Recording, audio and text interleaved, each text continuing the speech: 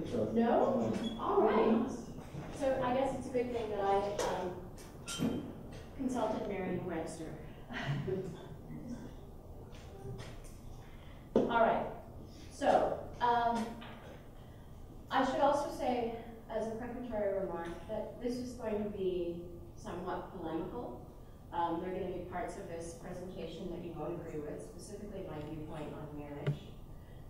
But the material on the artists is going to be very, very calmly delivered, perfectly appropriately argued, and we can talk about instead of marriage.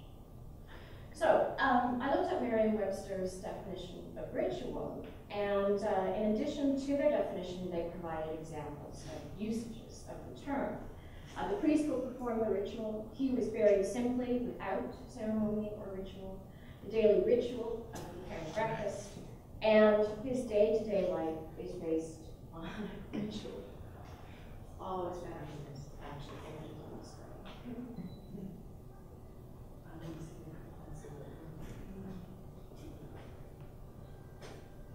What I found interesting about these four examples was that they did very specific work. And any kind of public presentation, any kind of publication is actually going to be doing work. There's a Canadian dictionary which defines bicycle. And it gives you a concrete example of someone from Toronto taking their bicycle to a party instead of driving. And it is so classically Torontonian in attitude that it is completely warped. No one could ever say that that was an objective definition of a bicycle in a Canadian context. Anyway, here we have them. And what I wanted to say was the work that these examples do is, first of all, establish the religious origin of ritual. It's something which is done by a vested leader with a line on God or a God or gods. Then it suggests that you can actually do without that religious ritual performed by the priest, but you're still going to be following the social ritual of burial, as opposed to, say, leaving the corpse out for the crows to eat it. Right? So you're still following that specific ritual. So you eliminate the sacred ritual, but you've still got the secular ritual. And then the third definition establishes ritual as something which is not sacred, but secular and really quite banal. But it doesn't mention here who is doing the ritual. And in most cases, the preparation of breakfast is done by women. So they're slipping something in here and not addressing the gender context. And then finally, this statement, his day-to-day life is based on ritual. This is the one that's a little more mysterious than the others, because we don't really know what tone of voice that particular statement is being delivered with. So it seems to be that this guy doesn't realize that his day-to-day life is based on ritual, and perhaps he needs to be informed.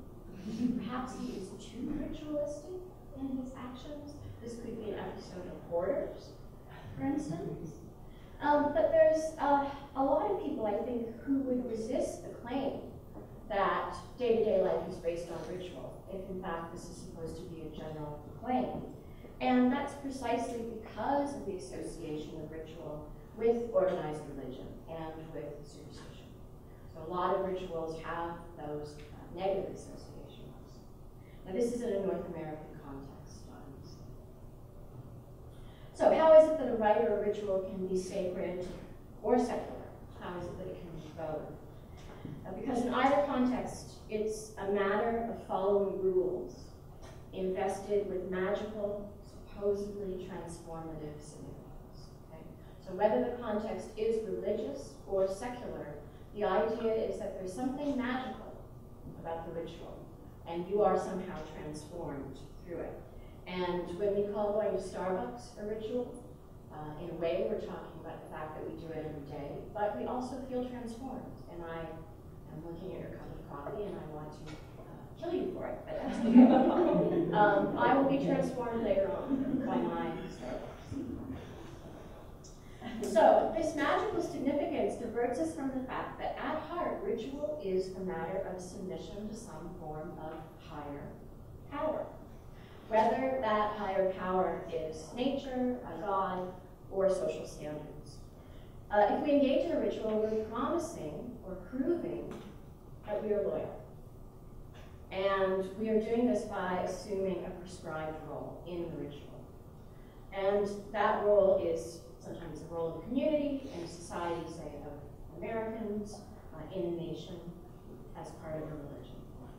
Sometimes these roles are exalted and sometimes they're quite lowly. And I think most of us feel very comfortable with rituals that afford us a middle ground between the high and the low, as long as those rituals also give somebody an exalted role, so that we know we've got something that we can aim for. We wouldn't want to do rituals in which everybody gets to be Joe Schmo and do the work that nobody else wants to do.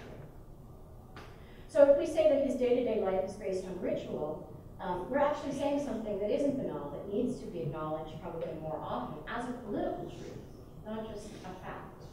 It's certainly not just a potted anthropological observation that we would toss out at a party, nor is it a pop psychological observation. And the idea that our life is run by ritual is a political fact. So I want to look briefly at marriage. It is one of our most important rituals in the Western world. It has a very long history. Ownership of the woman is transferred through marriage from her father to her husband.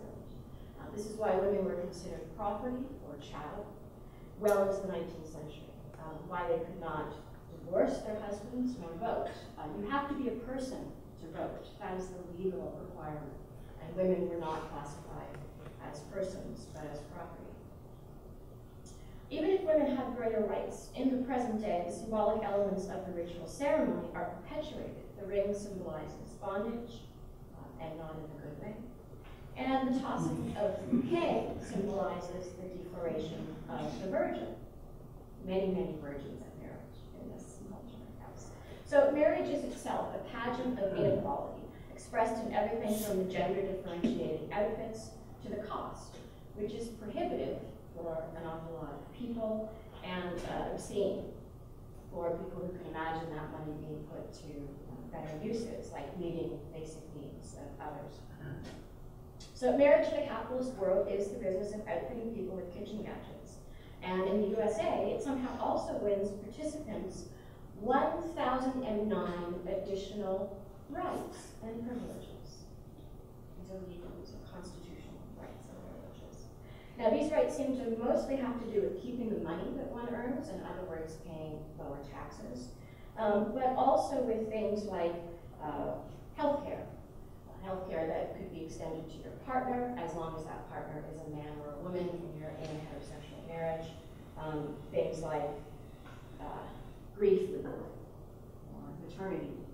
Those are not currently available to people who are not male-female married.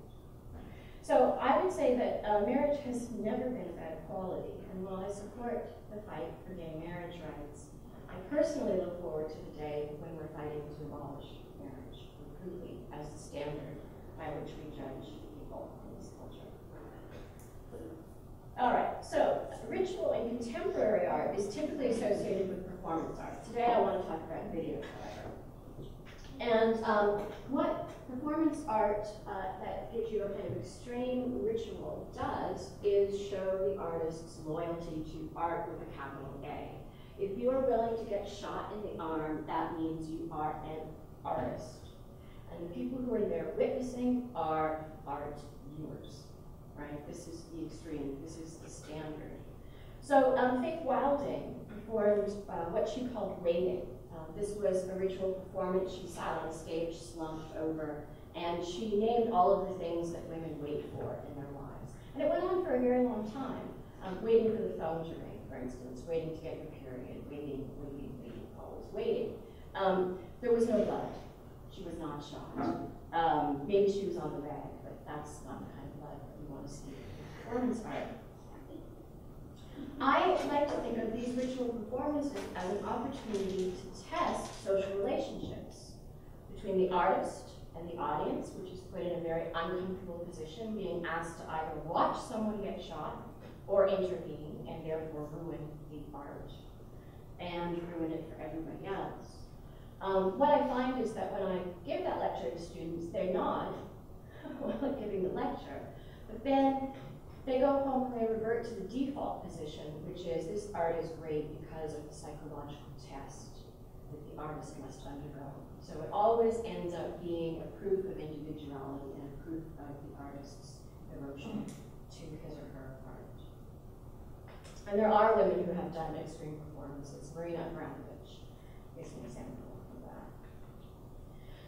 So in terms of videos, I want to talk about Matthew Barney, first of all, very briefly. He's definitely a proponent of the return to ritual in contemporary art.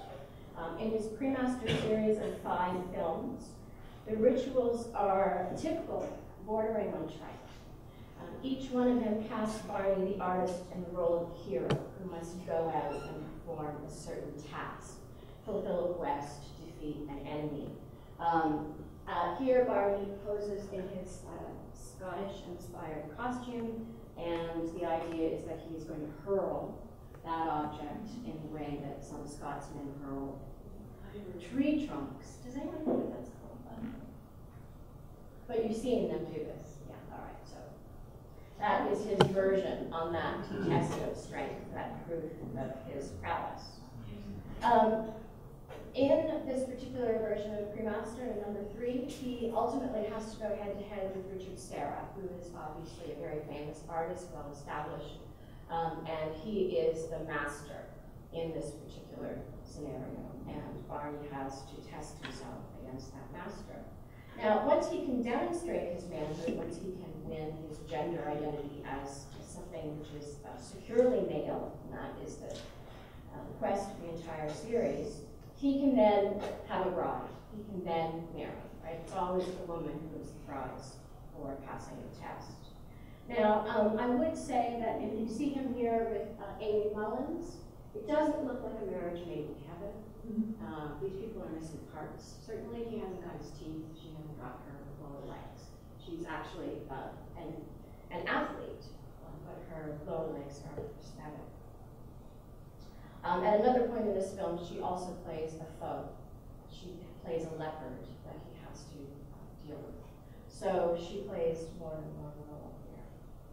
So like I said, not a marriage made in heaven, but still a marriage nonetheless. Drawing Restraint 9 was made immediately after Barney finished the Premaster series. And here we have 2 unbearable scenes of carefully observed rituals. In one, Bjork, who you see on the right there, who is Barney's partner in real life, performs the Japanese tea ceremony. And she's serving Barney and an elder, or an older Japanese man. And this goes on forever. And the number of times she has to open and close the sliding door and do it in 3 stages is enough to make anyone want to go and buy another bucket of popcorn. The other ritual doesn't take as long, and the actions in it are not as minute. That ritual is the final consummation of the love that develops between these 2 characters. And in that ritual, they hack each other's lower halves to pieces. I should say that what you see under the ice is their lower bodies, which are in the shape of whales, the lower half of whales. So it seems to be an anti-whaling message, although Barney did have to actually hire the Nissan Maru, which is the lead whaling ship in the Japanese fleet, in order to deliver that message. So there's a little bit of a catch-22 there. But at the very least, it puts what I might call a negative spin on achieving the heterosexual relationship, if really all you're doing is cutting the partner to pieces. All right, well, now we can move on from Matthew Barney to Pierre and Streamside Day Follies. As a French artist who has a lot of European buddies, Pierre is not at all interested in couples and marriage. It is a very, very strange phenomenon. And I have to say, actually, as someone from Canada, that you don't get those 1,009 extra rights when you marry. You may get 3 or 4. And I've never seen people marry in Canada at the same rate that we do here. So there has to be a connection between those Lee is not interested in proof of manhood and marriage. The rituals that appear in his works and in the works of his friends that have been classified under this aesthetic relations category are often celebrated by very lazy art critics who think that this is a great thing for artists to create temporary communities engaged in celebration. And why not? That sounds fabulous. You get to have a party, and your commitment to the community only lasts for about an hour. So it's not a big deal. You get to escape at the end, and that's key here. And one of the reasons why Oog likes to work in video is because of the time factor there. He likes the fact that this is a time-based medium. So his parties are time-based, and the videos are also time-based. So Streamside Day Follies could be mistaken for a documentary and a celebration held by the residents of a new Hudson Valley subdivision called Streamside. The inhabitants of this new subdivision were lured there because they were enticed by the promise of living in close proximity to nature. So they leave the city and they come here to be closer to the animals. Oog opens this film with a very, very simple parallel. We see a little blonde girl who's packing up to make the move to Streamside, and we also see a little deer, a fawn, in fact, who enters a new prefab home where he cannot find the stream that he used to frolic at. Right? In other words, his home is gone because the little blonde girl's home has been built. The video offers no critique of this incursion on the animal's territory. This is distinctly French. All right? There is no critique. In French films, people do crazy things, often in the name of love, and there is no judgment. And similarly, we get no judgment from Oog. It's not clear to me whether or not he expects his audience to be outraged by the developers and the inhabitants who have decided to come here and displace the deer, or if he wants us to be laughing with him at how sly he is in making but not making that particular critique. So I'm going to play you a clip of the video, and it's more important really to listen to what Oog is saying, although I do have it there on the screen for you. And what you'll see in the images here is just images from the video that have been edited differently, so it's not the actual Streamside Day Follies video.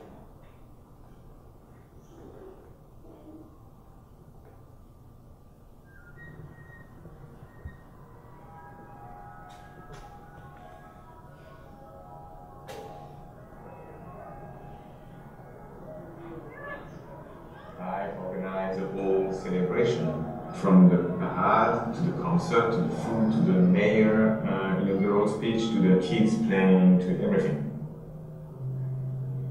Testing. In a certain way, it's a script, it's a recipe. Good afternoon, everyone. It's a score. This score can be played again next year at the same time on October 11. Just take this sheet of paper and you say parade, and then you say unpack, and the day unfold. For me, the most important thing is this idea that you will set up this performance because it's in a loop of the year and you will just come back and come back and come back. That's what interests me to produce a time, the duration that will just come back in time.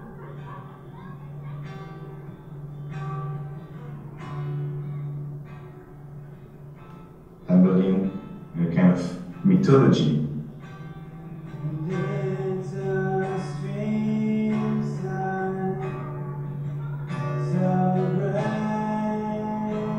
Then people play this mythology in the form of a party, which we call celebration, one time a year. You have a score, and then you have an interpretation.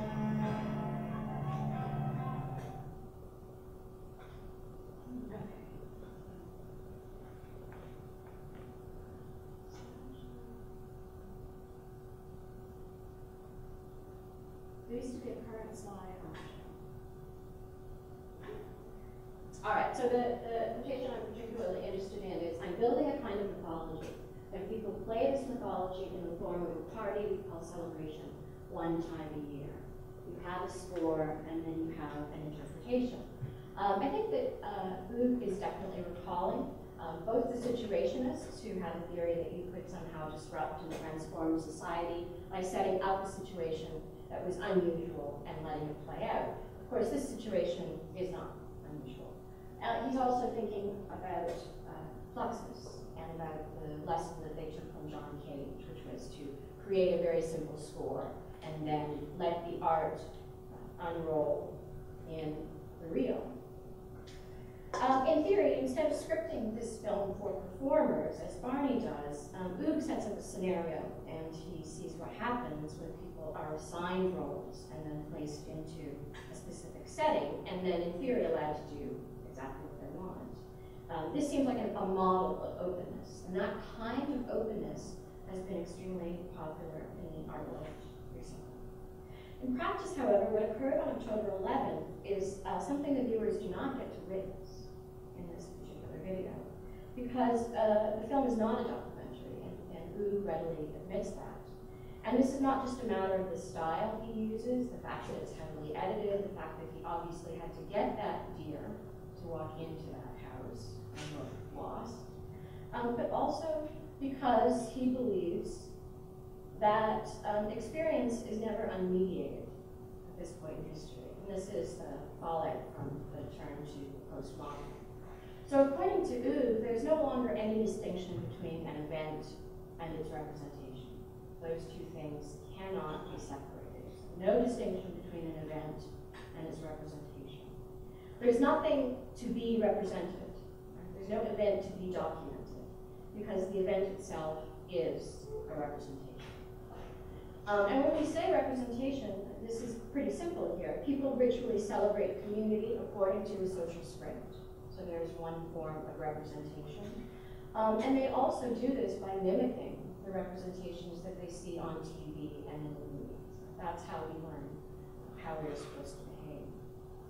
So one of the problems with this situation, and it's one that Oog only brings up in passing, is that we forget history because our representations are not interested in history. One of the things he mentions is that the Halloween ritual of going door to door is based in the door-to-door begging on the part of Irish children during the potato famine. And you don't need to be Sinead O'Connor to be suspicious about why that particular famine occurred somehow naturally. So if Halloween is a North American phenomenon, it's because that famine touched off a wave of emigration to the United States, or was part of the reasons behind that emigration. So my question is there nevertheless potential value in ritual activity? And by now, you should be expecting me to say, absolutely not. Let's find out what Oog thinks instead of what I think. Here's another citation from him. The celebration is supposed to be something that we have in common, that we share, and that we celebrate because of this common basis. It is like a monument. But unlike a monument, an event can be renegotiated each time it is represented, although this is rarely the case. So there's potential here for making different representations. It's worthwhile to do the ritual again because it's possible to do it differently, although, as he says, this is rarely accomplished. So, for instance, the next time we have Halloween, we could bring the potato famine back into focus, although maybe we just want to look at skeletons and associate that with the fact that people were starving. It's not a leap. We could, for example, not have a parade which is led by a police car. That always sends the wrong message if you're looking to celebrate. And you could, hey, maybe give up the parade and say the truth instead. Or become an advocate against human expropriation of animal territory. I don't think Oog really cares what you do. But he puts you in the situation of imagining that you need to decide. So, as George Baker writes of the opportunity that Oog gives us, quote, in inventing the rules of a game, a scenario for a situation, the artist creates something that can locally affect a reality. That is potential. There can be a local effect on reality. So, I want to finish by looking at Oog's most recently exhibited work, which is the host on the cloud. And I did spend some time finding out about cloud hosting. I'm going to assume you guys are super heavy and know all about that, and you can tease that guy for 10 or so. Okay, I wrote it down. You can ask me afterwards. So things get much more complicated in this most recent video, which I saw, which is now playing in New York City at the Marion Goodman Gallery, so you can go and see it for yourself. It is set in the Museum of Popular Arts and Traditions, which is apparently located at the end of an old amusement park. It has a website, which is rather pathetic, and I think that website is designed to prove its downward mobility. Nobody's going to this amusement park, nobody's going to this museum. And the idea is that it's because it's devoted to popular arts and traditions. And you can just imagine how many Apple dolls and old computers they've got jammed into their storerooms. So on 3 occasions, Boog had people come to the museum after hours, and having been assigned roles in some scenarios, these people proceeded to celebrate together. And these occasions were Valentine's Day, Halloween, and May Day. In Europe, May Day is Labor Day. They have parades instead of barbecues. So on Labor Day, you celebrate your collective solidarity as laborers. You don't say, oh my God, the summer's almost over, and spend the weekend flying around. So I've chosen these stills just to give you a taste of what goes on in the film. We have people wandering around dressed in these lab coats, which I assume are supposed to be the coats that technicians in the museum would usually wear, but they're carving pumpkins instead of doing the work of, say, a conservationist. There's a sequence which excerpts from the transcript of the trial of 4 members of Action Directe, which was a French terrorist group. This woman sees a supermodel and gets to witness that supermodel posing for a camera, and then after the model has thrown off all of her clothing and makeup and walked away, this woman dresses in that clothing and makeup and then turns herself into a clown. Characters from cartoons appear as characters in the film. There's a lot of hay made out of the silly rabbit tricks of our kids, including people pulling rapid sack hats. These masks are fabricated in the workshop, and then people wear them. You can see them in this sequence and also in this sequence, which comes towards the end of the film. And the film does end with an orgy. These people are on their way to the orgy, which takes place in the basement. This is a ritual involving the supermodel, who is bare breasted during that ritual. The Marion Goodman exhibition includes 3 aquariums, and these are meant to illustrate Boog's technique for these celebrations. He gathers fish and he puts them in a tank, and then he lets what happens happen. I have to say, I haven't seen the aquarium that Boog chose this particular film because of its star quality by this particular fish. And this fish was indeed incredibly friendly and charming. So he's a good casting director, if nothing else.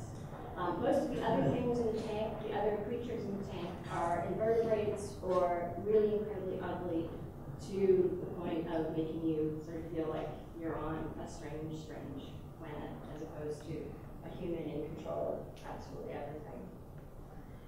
It's an imperfect parallel, and I'm going to suggest that's partly because fish do not impersonate Michael Jackson and do the dance from Thriller. And even if they did, they probably wouldn't agree to have that filmed as part of an art project. Fish don't form terrorist cells, to my knowledge. As a liberal European, Boog is more patient with terrorism than Americans are, and specifically with the ideas put forth by members of Action Directe. Action Directe argued that in any kind of revolution, a stage of armed struggle is necessary. They did bank robberies, supposedly on the Robin Hood principle of redistribution of wealth. But they also assassinated 2 men. One was a leading French arms dealer, and another man, his crime against society is not clear. It's possible because he was once the head of Renault a major French corporation, but it's not clear to me from what I've looked at what it was he was really held responsible for. So the trial transcript provides a script for 2 scenes in Host and Cloud. And in the first one, actors portraying members of Action Direct state that they refuse to have a lawyer involved because they reject the legitimacy of the court and the process of representation by a lawyer. They also reject the trial itself as spectacle rather than justice. And that is an argument which dates back at least the 1960s to Guy Debord, as some of my former students will recall. In the second scene, the actors playing the judges read the same statement. And the fact is that it makes as much sense coming from their perspective as it does coming from members of Action Direct. So once again, we're left with a kind of stalemate. We're left with something which doesn't give us any kind of firm ethical guideline. It's possible that what Oud wants us to take away from this is that ritual doesn't work for people who are in power. It doesn't work for people who don't have power, but presumably it doesn't work for those who have power either. I also want to point out that fish don't care about what happens in the museum. But Oud does, and many of these relational aesthetics artists are really dedicated to finding a way to make the museum work again, to invigorate it, to re-enliven it. And they do this primarily by making it strange. And that is a very, very old avant-garde technique. Finally, fish don't have orgies. Maybe they do.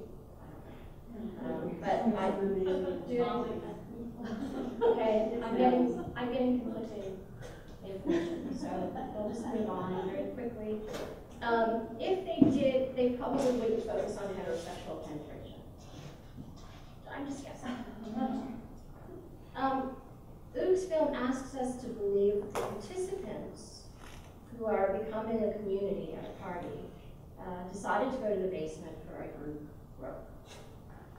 It's possible they went to the basement to escape the music at the party. That was Kate Bush's original version of Wuthering Heights, played backwards. So the original version itself is hard to listen to for a lot of people, played backwards. You can imagine. Although I have to say that it was hearing that music that attracted me to the film. So, you know, it's supposed to be torture, and yet it can also be alluring. All of these references to popular culture draw us in. Nouvelle topless girls in French films, it's pretty much part of the course. I didn't really have a problem with that. We have the inevitability of work on community turning to group sex. You can sort of see how this could happen. I wasn't that surprised, but I was surprised that there had to be one shot of heterosexual penetration. It was a close-up, not a Caroline Damon close-up, but you know, it was a close-up. And you know, there's 2 things that are accomplished with this. One, it tells us just how far this supposedly spontaneous orgy went, but it also tells us that this is clearly not documentary. And his motivations for that are unclear, because most of the time he wants us to be able to suspend our disbelief and accept his films as both fiction and documentary at the same time. That's all I have to say.